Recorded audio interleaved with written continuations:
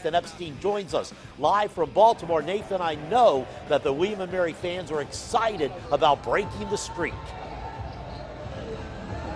Excited, pumped, ready to rock and roll, and ready for history, as evidenced by the fans that were actually filed out front of this arena at 4:45, just waiting for a ticket. A fan base that, just like the team, is very hungry.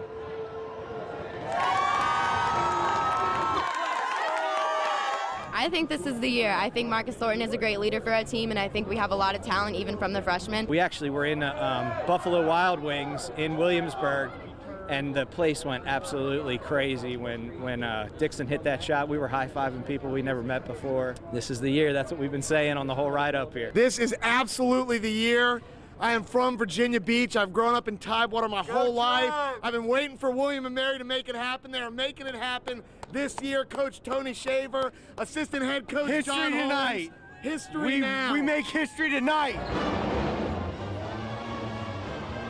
How about it, Bruce? Come on. You have tip-off in about 30 minutes. Both teams on the floor warming up right now at Royal Farms Arena in Baltimore. And I know you're going to have the highlights at 10:45. History could be tonight, Bruce. Nathan, let me ask you one question. You're there. What do you think? I tell you right now, again, we've spoken to a lot of fans, and look, the fans very well know that they are just one of 5 Division I programs to never have made the tournament. I spoke to one fan who said he's ready to make it 4. But is this team good enough? They've got Marcus Thornton. This is one of the best William & Mary teams in years. Are they good enough? Can they handle the pressure and bring it home?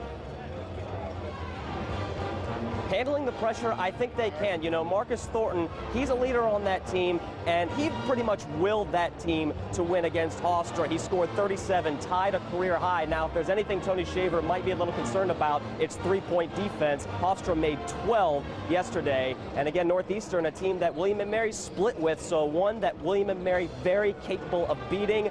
And they did so very, very well at home earlier in the season. So we'll have to wait and see what happens. All right, great job, Nathan. We'll talk to you tonight. We'll be watching the game along with Tribe fans. We'll have complete coverage coming up on the Fox 43 News at 10 and at 10:45 on the Fox 43 Sports Wrap. And, of course, I'll be back here at 11. A big night for William & Mary fans.